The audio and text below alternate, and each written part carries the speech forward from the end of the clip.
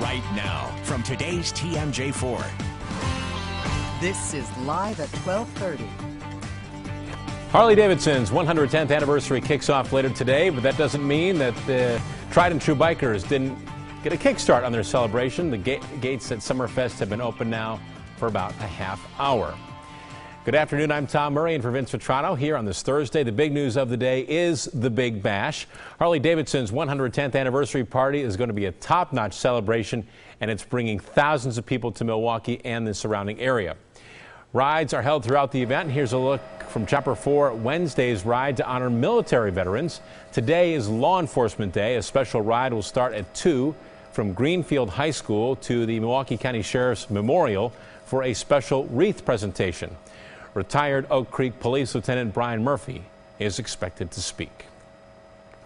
A reminder for anyone driving around southeast Wisconsin during the long holiday weekend, Milwaukee County Sheriff David Clark has issued a traffic alert because of the number of motorcyclists in town for Harley's 110th anniversary.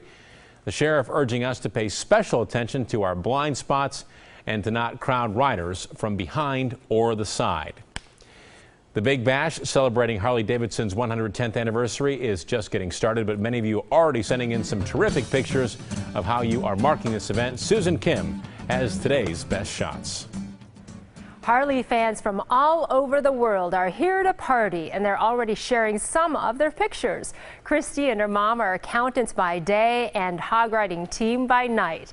Jeff from Juneau took a trip to the bridges of Madison County on his bike.